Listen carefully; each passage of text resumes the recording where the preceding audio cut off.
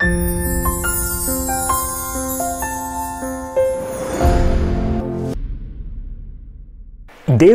పరిచర్య కోసం దేవదూతల్ని వాడుకొనలేడు. ఎందుకని దేవదూతలను వాడుకొనలేడంటే సువార్తను, మరి ముఖ్యంగా సువార్తను అందించటానికి దేవదూతలు పనికిరారు. ఎందుకు పనికిరారు అని అంటే కనుక దేవదూతలకు సువార్త వర్తించదు. సువార్తకు ఉన్నటువంటి విచిత్రమైన లక్షణం ఏంటి అని అంటే సువార్త అనుభవిస్తేనే కానీ ఇతరులకు అందించలేం. కాబట్టి సువార్త కేవలం మనుషులు మాత్రమే అందించాలి. కాబట్టి మొదటి పాఠం మనం గుర్తుపెట్టుకోవాల్సింది ఏంటంటే సువార్త మనుషుల ద్వారానే అందించబడుతుంది. రెండోది, ఈ సువార్త మనుషులు ఒక్కళ్ళే అందించలేరు. పరిశుద్ధాత్మని యొక్క సహాయము, దేవుని యొక్క సహాయం లేకుండా సాధ్యము కాదు. కాబట్టి సువార్త ఎక్కడ వ్యాపింపబడుచున్నప్పటికీ మనం గుర్తుపెట్టుకోవాల్సింది పరిశుద్ధాత్మని కార్యము అక్కడ జరుగుతూ ఉన్నది అని. ఇది రెండోది.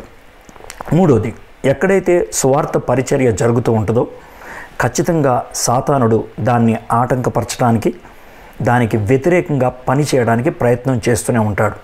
కాబట్టి ఈ మూడు మనం గుర్తుపెట్టుకోవాలి. ఒకటి, సువార్త మనుషుల ద్వారానే వ్యాప్తి చెందుద్ది. రెండోది, సువార్త ప్రభావితంగా పనిచేయాలి అని అంటే పరిశుద్ధాత్ముడు పనిచేయాల్సిందే. మూడోది, సాతానుడు వ్యతిరేకించడానికి ప్రయత్నం చేస్తూ ఉంటాడు. దీనికి అద్భుతమైనటువంటి ఉదాహరణగా ఉన్నటువంటి సంఘమే థెస్సలోనిక అనేటువంటి సంఘం. ఆ సంఘానికి పౌలు భక్తుడు రాసినటువంటి ఉత్తరాలను మనం చూడబోతున్నాం. జాన్ R స్టార్ట్ అనేటువంటి బైబిల్ బోధకుడు పౌలు భక్తుడు థెస్సలోనిక సంఘానికి రాసినటువంటి ఉత్తరం గురించి మాట్లాడుతూ ఏమంటాడంటే, పౌలు భక్తుడు రాసినటువంటి తొలి ఉత్తరాలలో ఒకటిది, బహుశా ఇదే తొలి ఉత్తరమేమో.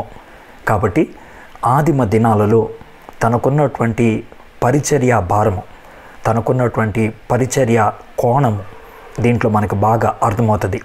ద బర్డన్ అండ్ పర్స్పెక్టివ్, తనకున్నటువంటి భారము, తనకున్నటువంటి కోణము మనకి చాలా బాగా అర్థమవుతుంది. ఏ విధంగా పరిచర్య చేశాడో, తాను ఏ విధంగా అర్థం చేసుకున్నాడో ఈ యొక్క పత్రికలో మనం చూడగలుగుతాం అని చెప్తూ ఉన్నాడు. కాబట్టి ఈ పత్రికలు చాలా చిన్న పత్రికలు, కానీ పౌలు భక్తుడు పరిచర్య ఎలా చేశాడు, పరిచర్య ఎలా చేయాలి, క్రీస్తులో జీవించడం అంటే ఏంటి అనేది దీంట్లో మనం బాగా అర్థం చేసుకోగలుగుతాం. అయితే ఇదివరకు ఉత్తరాలు చెప్పినట్లే అసలు ఈ ఉత్తరాన్ని థెస్సలోనిక అనేటువంటి పట్టణానికి రాశారు కదా, ఆ పట్టణం గురించి చరిత్ర చూద్దాం. సువార్త మొట్టమొదటిగా అక్కడికి ఎలా వచ్చిందో చూద్దాం. తర్వాత ఈ ఉత్తరం ఏ పరిస్థితుల్లో రాయాల్సి వచ్చిందో మనము చూద్దాం. ఈ థెస్సలోనిక అనేటువంటి పట్టణం ప్రస్తుతం గ్రీస్ దేశంలో ఉన్నది.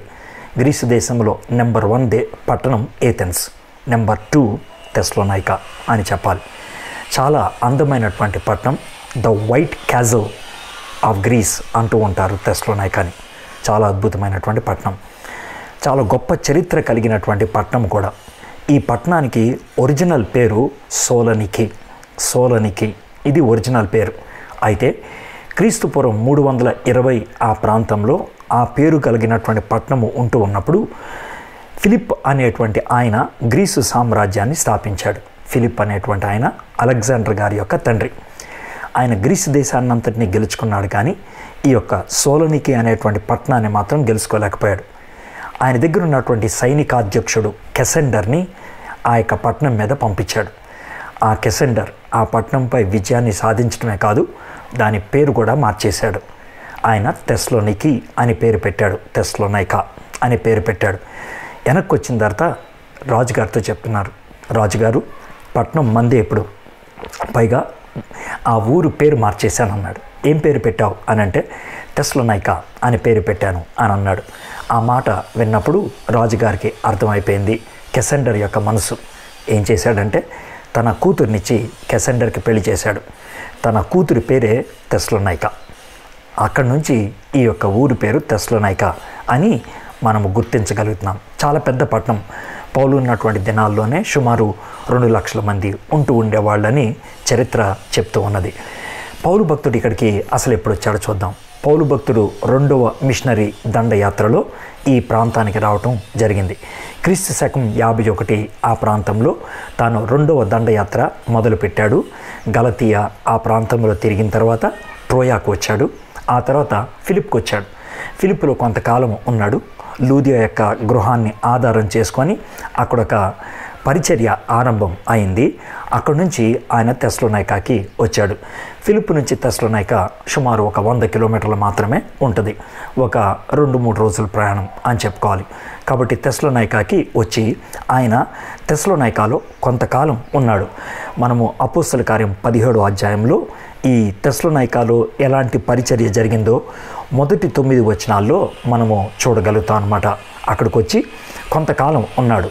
చాలా స్పష్టంగా ఆయన చెప్పింది ఏంటంటే 3 సబ్బాతు దినాలు నేను మీతో వాక్యం బోధించాను అని చెప్పాడు. నిజమే, పౌలు భక్తుడు 3 వారాలు మాత్రమే వాక్యం బోధించడానికి అవకాశం దొరికింది. దాని అర్థం పౌలు భక్తుడు తెస్సలోనికలో 3 వారాలే ఉన్నాడు అని కాదు, అంతకంటే ఎక్కువ కాలం ఉండి ఉండాలి. ఎందుకు అని అంటే పౌలు భక్తుడు తెస్సలోనిక పట్టణంలో ఉన్నప్పుడే ఫిలిప్పీలు 2 సార్లు అతనికి గిఫ్ట్ పంపించినట్లు ఫిలిప్పీలకు రాసిన పత్రిక 4వ అధ్యాయం 16వ వచనంలో చూస్తాం. ఎలా అనగా తెస్సలోనికలో కూడా మీరు మాటి మాటికి నా అవసరం తీర్చుటకు సహాయము చేసిద్రి. కాబట్టి ఎక్కువ కాలం ఉంటేనే అది సాధ్యము అయి ఉండేది. సంవత్సరాల తరబడి కాదు, కానీ కనీసం ఒక 3-4 నెలలైనా అక్కడ ఉండాలి. అంతేకాకుండా పౌలు భక్తుడు తెస్సలోనిక పట్టణంలో ఉన్నప్పుడు ఆయన పని చేసుకున్నాడు అనేటువంటి విషయం, కష్టపడ్డాడు అనే విషయం, ఆయన డేరాలు కుట్టాడు అనే విషయం, ఎవరి మీద ఆధారపడకుండా నా అంతటి నేనే సంపాదించుకుంటూ జీవించాను, మీ మీద ఎవరికి భారంగా లేను అనేటువంటి విషయాన్ని తాను రాసినటువంటి ఈ పత్రిక 2వ అధ్యాయం 9వ వచనంలో ఆయన చెప్తున్నాడు. అవును సహోదరులారా, మా ప్రయాసమును కష్టమును మీకు జ్ఞాపకం ఉన్నది కదా. మేము మీలో ఎవరికైనాను భారముగా ఉండకూడదని రాత్రింబగళ్ళు కష్టము చేసి జీవమును చేయించు మీకు దేవుని సువార్తను ప్రకటించుదని. అంటే వాళ్ళు తమ వృత్తిని కొనసాగించుకుంటూ వాళ్ళు సువార్త పరిచర్య చేశారు అని చెప్తున్నాడు. తెస్సలోనిక సంఘానికి రాసిన 2వ పత్రిక 3వ అధ్యాయం 8వ వచనంలో ఎవని వద్దను ఉచితముగా ఆహారము పుచ్చుకొనలేదు, మేము మీలో ఎవనికిని భారము ఉండకూడదని ప్రయాసముతోనూ కష్టముతోనూ రాత్రింబగలు పనిచేయచ్చు జీవమును చేసేదని. ఈ విధంగా ఆయన చెప్పాడు. అంటే చాలా కాలము ఆయన ఉండాలి. అంటే ఒక 4-5 నెలలు, బహుశా 6 నెలల దాకా అక్కడ ఉండాలి. అయితే మనకిప్పుడు అర్థమవుతుంది ఏంటంటే ఈ తెస్సలోనిక అనేటువంటి పట్టణము ప్రాథమికంగా యూదా సంస్కృతి కలిగిందిగా మారిపోయింది. ఎప్పుడంటే అలెగ్జాండర్ తర్వాత వాళ్ళ తండ్రి అయినటువంటి ఫిలిప్పు దాన్ని సొంతం చేసుకున్న తర్వాత, ఆ తర్వాత రోమీలు దాన్ని కేంద్రంగా చేసుకున్నారు. రోమా కేంద్రంగా అది మారిపోయింది. క్రీస్తు పూర్వము 40 ఆ ప్రాంతంలో ఒక ప్రాముఖ్యమైనటువంటి రోమన్ సెంటర్గా దాన్ని చేయటం జరిగింది. కాబట్టి అక్కడ రోమీలు ఉన్నారు, గ్రీసు దేశస్థులు ఉన్నారు, తర్వాత ఆసియా ప్రాంతానికి చెందినటువంటి ఇతరులు ఉన్నారు.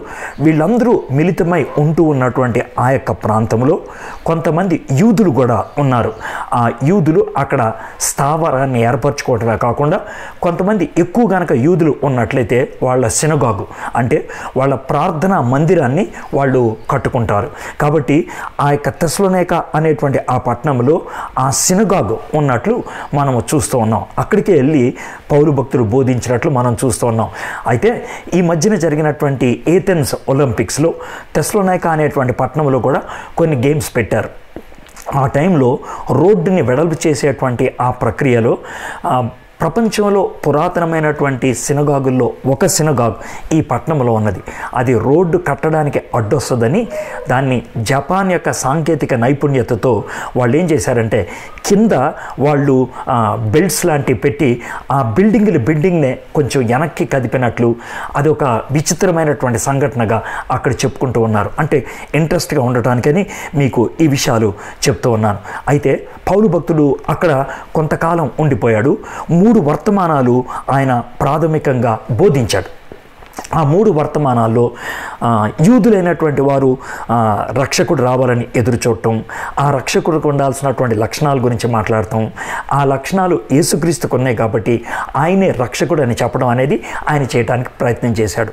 ఎప్పుడైతే 3వ ప్రసంగం ఆ విధంగా చేశాడో ఆయన మీద బాగా వ్యతిరేకత పెరిగిపోయింది.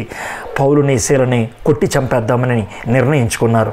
అయితే రాత్రికి రాత్రి వాళ్ళని నెమ్మదిగా గోడ దాటిచ్చి వాళ్ళని ఊరు బయటికి పంపించేయటం జరిగింది. ఆ విధంగా తెస్సలోనిక పట్టణంలో కొంతకాలం పరిచర్య చేశాడు. ఎవరికి చెప్పకుండా ఆయన వెళ్ళిపోయాడు. అక్కడి నుంచి ఆయన బరియా అనేటువంటి ప్రాంతంకి వెళ్ళాడు. ఇప్పుడున్నటువంటి గ్రీస్ దేశంలో దాన్ని వెరియా అని అంటారు. అక్కడ చిన్నగా పరిచయం చేసిన తర్వాత అక్కడి నుంచి ఏథెన్స్కి వెళ్ళాడు.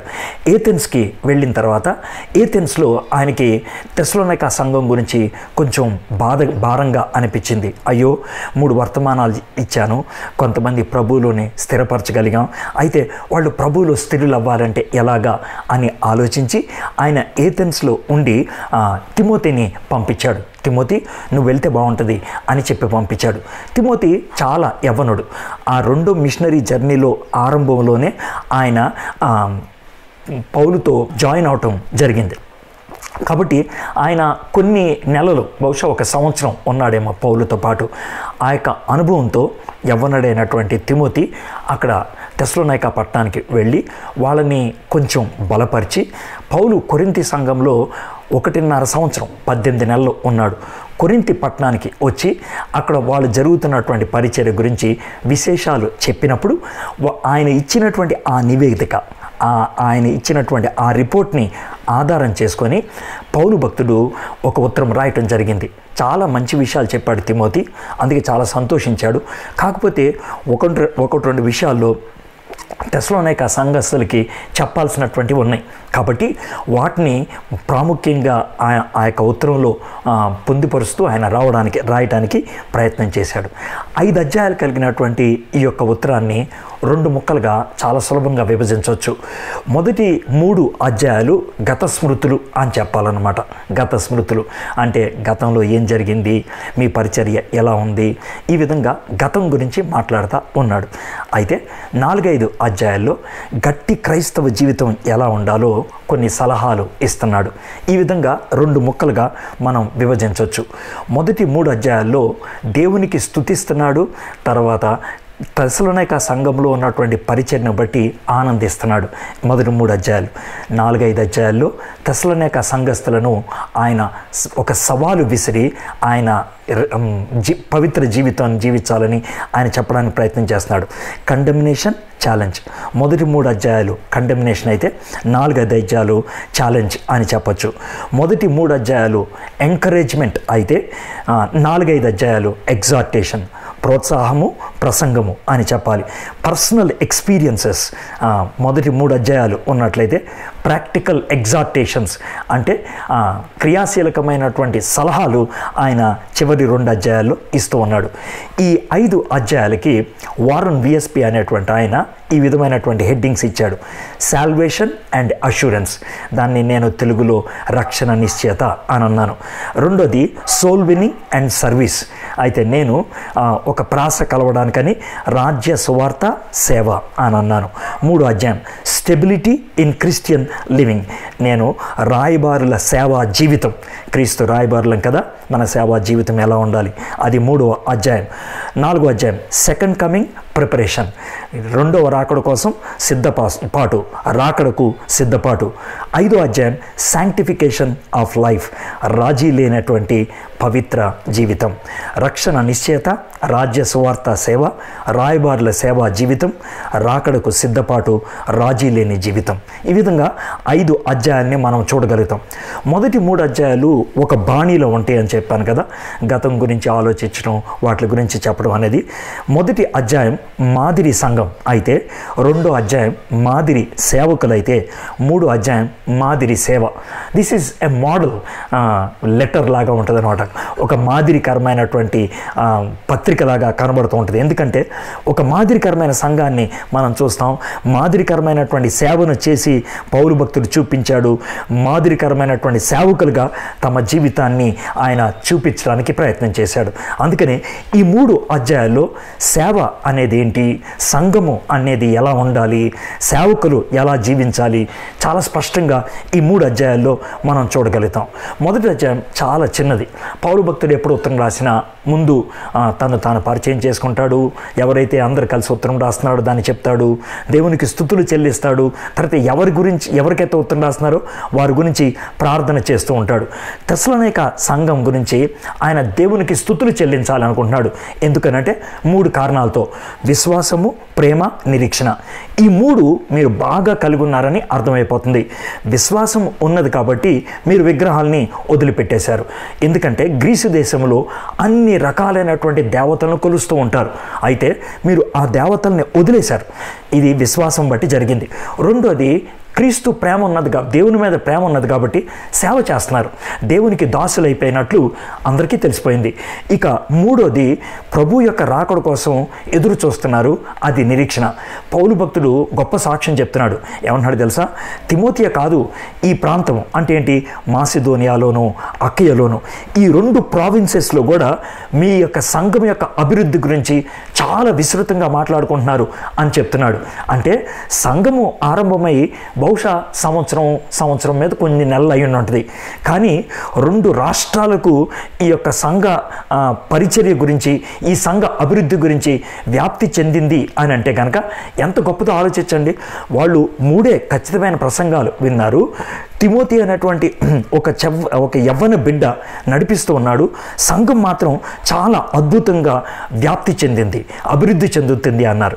అందుకనే మొదటి అధ్యాయానికి మాదిరి సంఘం అన్నాం.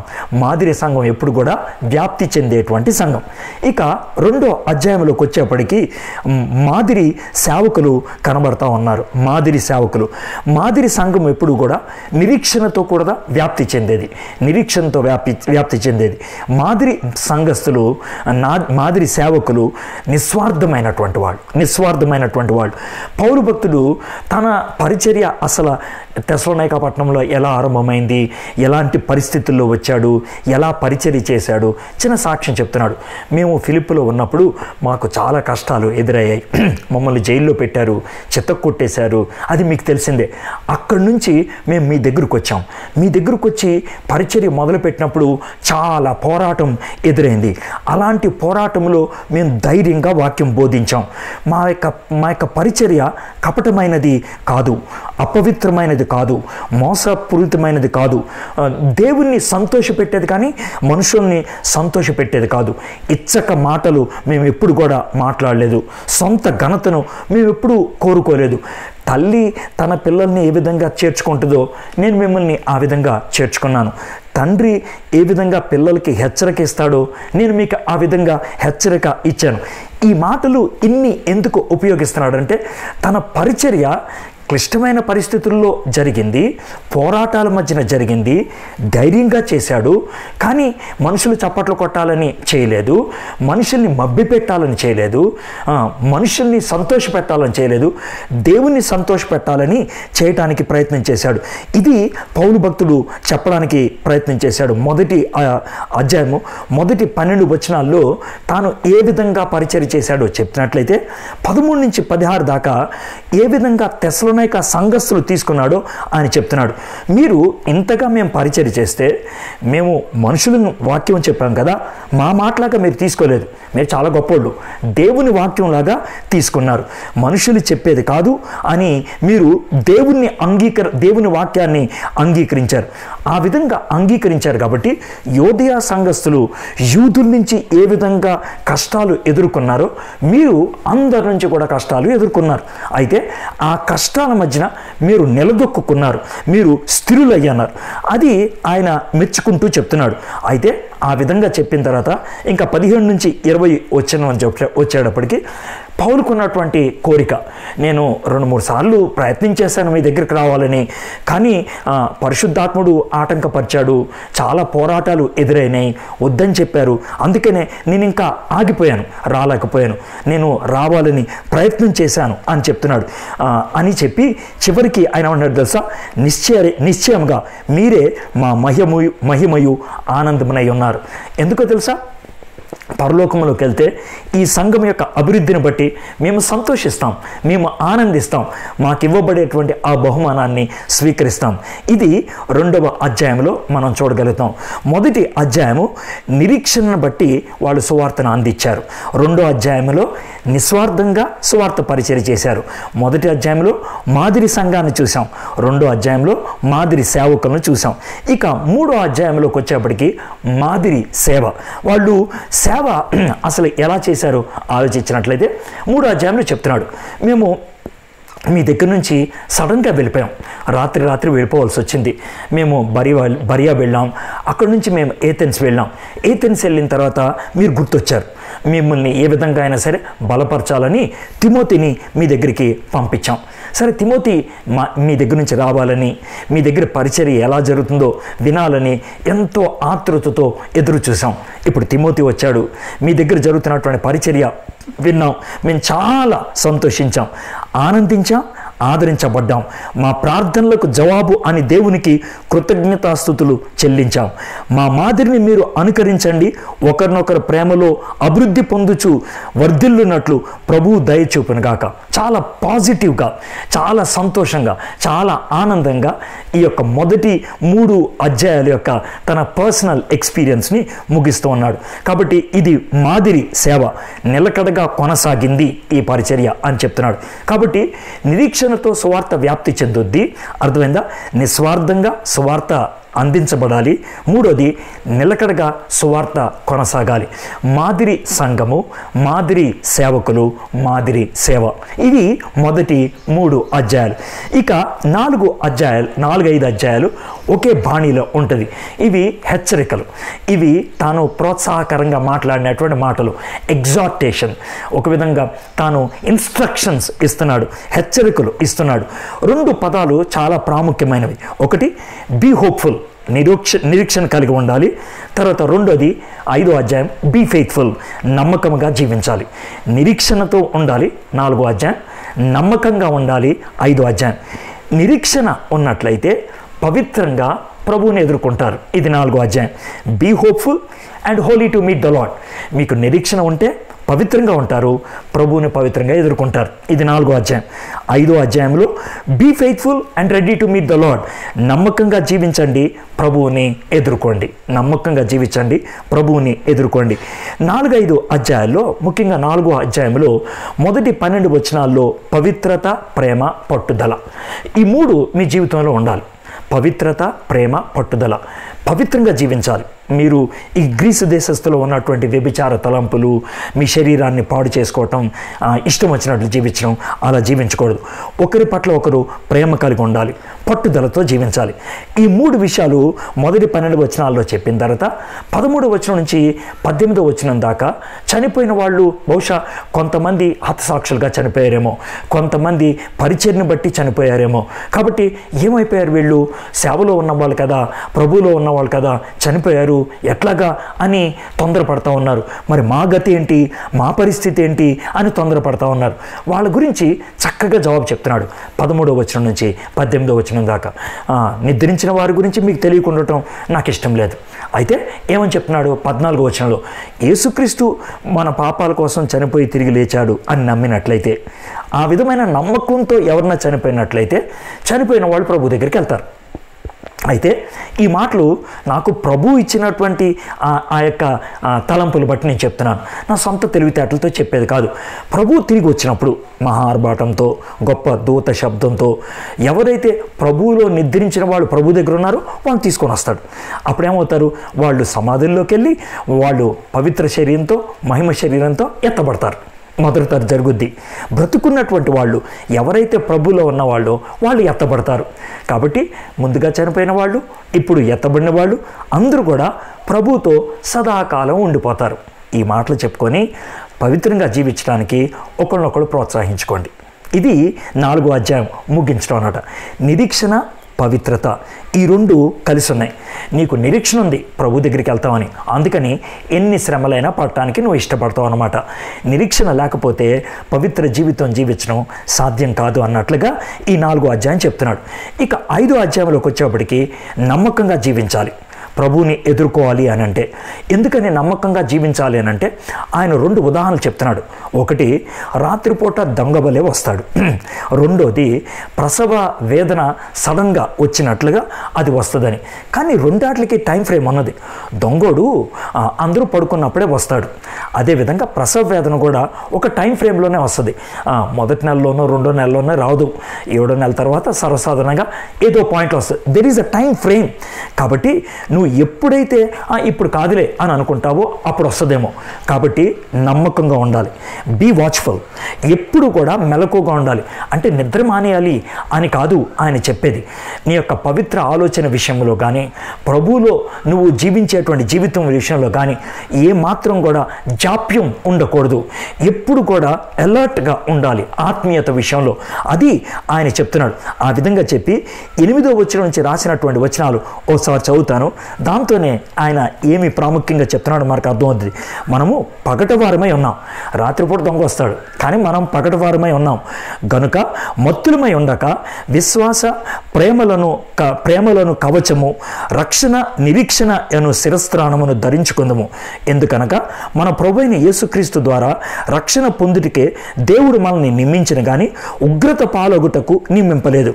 మనము మేలు కొన్నను నిద్రపోవచ్చున్నాను, తనతో కూడా జీవించే నిమిత్తము ఆయన మన కొరకు మృతి పొందాను. మనము శారీరకంగా పడుకున్నా లేచున్నా కూడా ఆయనతో నిత్యం మనం ఉండాలని ఆయన మన కోసం చనిపోయి తిరిగి లేచాడు. కాబట్టి మీరిప్పుడు చేయుచున్నట్లుగానే ఒకరినొకడు ఆదరించి ఒకరికొకడు క్షేమాభివృద్ధి కలిగి చేయండి. పవిత్ర జీవితం ఒంటిగా జీవించాలి, సామూహికంగా జీవించాలి. ఆ విధమైనటువంటి విషయాలతో చాలా హెచ్చరికలు చెప్తున్నాడు. పరిశుద్ధాత్మని ఆర్పొద్దు, నిత్యము ప్రార్థన చేస్తూ ఉండండి, పాపపు ఆలోచనలు రానివ్వద్దు అని ఈ విధమైనటువంటి ఫైనల్ ఇన్స్ట్రక్షన్స్ ఇస్తూ ప్రభు రాకడ కోసం సిద్ధపడాలని ఆయన బోధిస్తూ ఈ ఉత్తరాన్ని రాశాడు. ఈ నేపథ్యంలో ఒక మిషనరీ వ్యక్తి గురించి మీతో చెప్పాలని ఇష్టపడుతున్నాను. సెప్టెంబర్ 30వ తారీఖు 1865 సంవత్సరం స్కాట్లాండ్ నుంచి కెనడా దేశానికి వలస వెళ్ళినటువంటి ఒక కుటుంబంలో ఆయన పుట్టాడు. ఆయన పేరు ఆండ్రూ పి స్టిరట్. ఆయన ఒక కెమిస్ట్గా ఉండేవాడు. ఆయన డాక్టర్ కూడా చేశాడు. ఆయన ఒక మందుల దుకాణం టొరాంటోలో కలిగి ఉన్నాడు. చాలా సక్సెస్ఫుల్ వ్యాపారం జరుగుతూ ఉన్నది. అయితే 1901 సంవత్సరంలో తనకి ఎవరో ఒక చిన్న కరపత్రాన్ని ఇచ్చాడు. ఆ కరపత్రం దేని గురించి అంటే ద బర్డన్ ఆఫ్ సూడాన్ అనే దేశం గురించి భారం అనేది. బివి బింగ్హామ్ అనేటువంటి ఆయన ఈ ఉత్తరాన్ని లేకపోతే ఈ కరపత్రాన్ని రాశాడు. ఆయన సూడాన్ ఇంటీరియర్ మిషన్ అంటే సూడాన్లో జరిగేటువంటి పరిచర్యకు వ్యవస్థాపకుడుగా ఉన్నాడు. దాన్ని చదివిన తర్వాత తనలో ఒక భారం పెరిగిపోయింది. నేను సూడాన్కి పరిచర్య చేయడానికి వెళ్ళాలి అని. అయితే కెనడా దేశం నుంచి తన మిత్రుడు ఎవరో కొన్ని జంతువుల్ని ఇంగ్లాండ్కి తీసుకెళ్తా ఉంటే దాంట్లో కుక్కుగా పనిచేస్తూ ఆ పడవ ప్రయాణంలో ఇంగ్లాండ్కి వెళ్ళాడు. లివర్పూల్కి వెళ్ళిన తర్వాత ఆయన మెడిసిన్ చేశాడు. ట్రాపికల్ డిసీజెస్ అంటే ఆఫ్రికా ఖండంలో వచ్చేటువంటి జబ్బుల మీద ఆయన కొంచెం పట్టు సంపాదించడానికని ఒక డాక్టర్గా ఆయన నైపుణ్యతను సంపాదించాడు. ఆ తర్వాత SIM అంటే సూడాన్ ఇంటీరియర్ మిషన్ వాళ్ళకి నేను పరిచర్యకి వెళ్తాను అంటే 2 కారణాలతో ఒప్పుకోవడానికి ఇష్టపడలేదు. ఎందుకంటే ఒకటి ఆయన పొట్టోడు, రెండోది ఆయన వయసు బాగా మళ్ళీపోయింది, 35 ఏళ్ళు అలా దాటిపోయినాయి. కాబట్టి ఎలాగా ఈయన పనికొస్తాడు 40 ఏళ్ళు అని అనుకున్నారు. అయితే చాలా ప్రయత్నం చేస్తే చివరికి ఆయన్ని పంపించారు. ఆయన వెళ్ళిన తర్వాత ఆయన ఈ వెస్ట్ ఆఫ్రికా ప్రాంతంలో 47 సంవత్సరాలు ఉండిపోయాడు. 47 ఇయర్స్. ఈ 47 సంవత్సరాల్లో 6 సార్లు మాత్రమే ఇంటికి వచ్చాడు.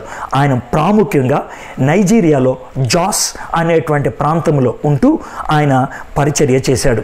ఆయన పరిచర్య వివరాలన్నీ చెప్పడానికి మనకు టైం సరిపోదు, కానీ ఒక విషయం చెప్తాను. ఈయన 47 సంవత్సరాలు సంవత్సరాల్లో సుమారు 20,000 సార్లు ప్రసంగాలు చేశాడంట. 20,000 సార్లు ప్రసంగాలు చేశాడు. 15 లక్షల మంది ఆయన ప్రసంగాలు విన్నారంట.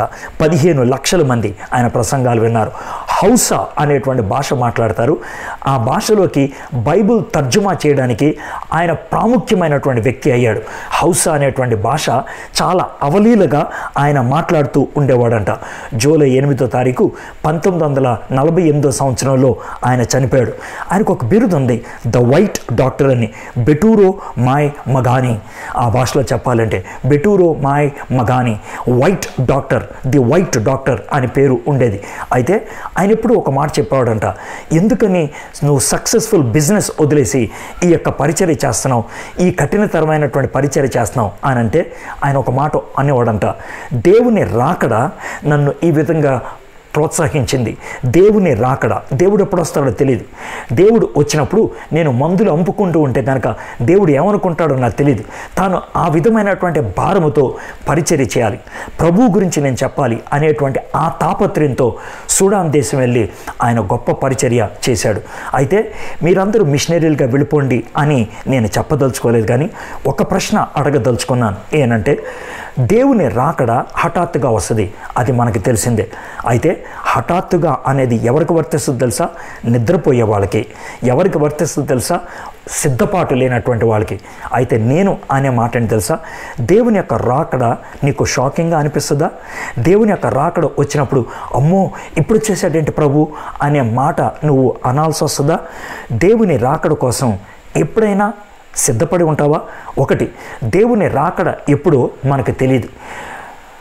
ఆస్వాల్డ్ జే స్మిత్ అనేటువంటి ఆయన ఒక అద్భుతమైన మాట అన్నాడు. నేను దేవుని రాకడ విషయం ఈ 2 మాటలు చెప్తాను. ఆయన రాడు అన్నట్లు 50 సంవత్సరాల ప్రణాళిక వేసుకుంటాను. ఆయన రాడు అన్నట్లు 50 సంవత్సరాల ప్రణాళిక వేస్తాను, కానీ రేపే వస్తాడన్నట్లు జీవిస్తాను. నా ప్రణాళికలు 50 సంవత్సరాలు ఉంటాయి, కానీ నా జీవితం మాత్రం ఎప్పుడూ సంసిద్ధంగా ఉంటుంది. దేవుడు ఇదిగో అప్పుడు వచ్చేస్తాడు, ఇక్కడ వచ్చేస్తాడు, ఇక 3వ దేవాలయం కట్టడం మొదలు పెడుతున్నారంట. అనవసరమైనటువంటి భయాలు అవసరం లేదు. మనకు కావాల్సిందల్లా ఒకటే, నేను దేవుని రాకడకు సిద్ధపడి ఉన్నాను. చుట్టూ ఉన్నటువంటి పరిస్థితులు ఏమైనా సరే నాకు అనవసరం. దేవుని 3వ యెరూషలేము మందిరం కట్టకముందే నువ్వు చచ్చిపోతావేమో, కాబట్టి అది ప్రాముఖ్యం కాదు. నువ్వు సిద్ధంగా ఉన్నావా లేదా అనేది ప్రాముఖ్యం. ఆ సిద్ధపాటు కనుక నీ జీవితంలో లేకపోతే ఈ పత్రిక నీలో అలాంటి సిద్ధపాటు కలిగించడానికి దోహదపడుతుంది. కాబట్టి తెస్సలోనిక సంఘానికి రాసినటువంటి ఈ పత్రిక చదవటం ద్వారా మనం ఒకటి, మాదిరికరమైనటువంటి సేవ అంటే ఏంటో, మాదిరికరమైనటువంటి స్వార్థ పరిచర్య ఏంటో తెలుసుకోవటమే కాకుండా మాదిరికరమైనటువంటి సిద్ధపాటు కలిగిన జీవితం అంటే ఏంటో మనం కలిగి ఉండగలుగుతాం. ఆ విధంగా ప్రోత్సహించడానికి ఈ ఉత్తరం మీకు సహాయపడునుగాక. God bless you.